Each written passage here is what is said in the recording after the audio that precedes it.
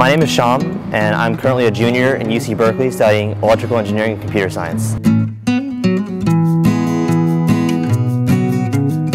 Hi, my name is Barb. I'm a student at UC Berkeley. I did my undergraduate at University of Kansas, and I'm from St. Louis, Missouri. My name is Kyle Zampaglione, and I'm a fourth-year mechanical engineering student here at UC Berkeley.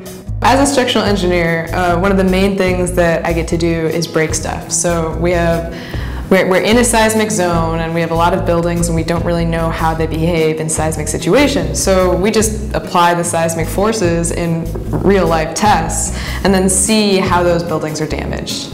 So I'm pretty involved in the EECS community, with the EECS classes and curriculum that I take every day, to all the hackathons that I participate in, and to all the summer internships that I do, in Silicon Valley in software engineering. So why mechanical engineering?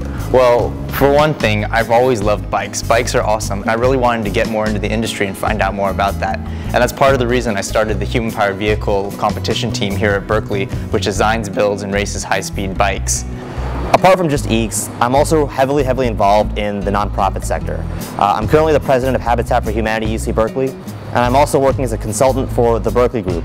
The project that I'm working for is funded by the National Science Foundation, and basically what we're looking at is vulnerabilities in older brace frames. I founded the human-powered vehicle team 2 years ago, and last year we went to our first competition, the ASME human-powered vehicle competition. We actually took second place in the endurance race in our first year, which was great, and the endurance race was actually the most widespread race of the entire competition. There were a lot of brace frames that were built in the 1980s that literally haven't been studied. We have no idea how they behave in a seismic event. So this project is basically to take these older brace frames that are still widely prevalent in areas like San Francisco and Los Angeles and look at how they deal with seismic events, whether they collapse almost immediately, whether there's fracture problems, if it's a life safety issue. So this is a major concern a lot of today's engineers have with these older buildings.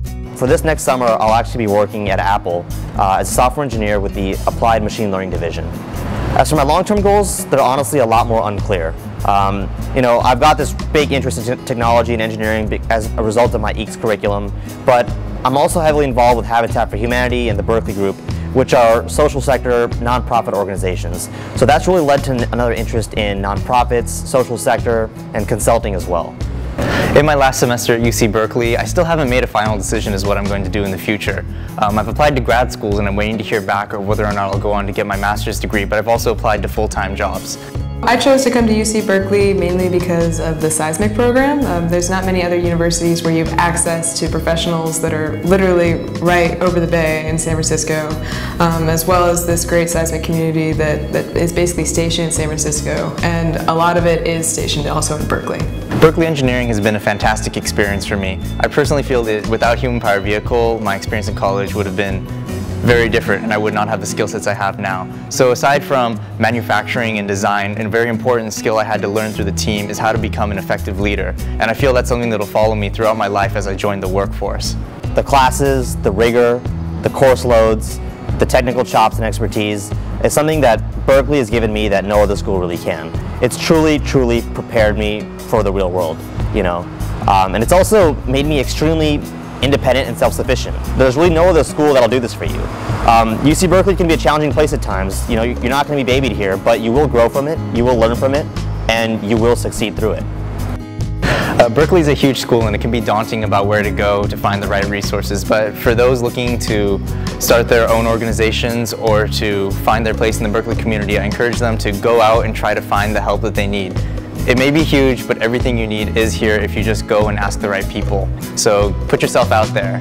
It's really important to ask questions and use all of the human resources that are available to you. So my advice for future students or prospective students is pretty much just look to the professionals in your community, look to your professors, and ask them to give you those connections and give you those networks that can allow you to learn so much more.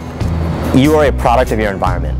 Over the last 3 years in Berkeley, I've surrounded myself with a really cool group of friends who have made me more driven, more motivated, more successful, and have really helped me every step along the way, in whatever I want to do.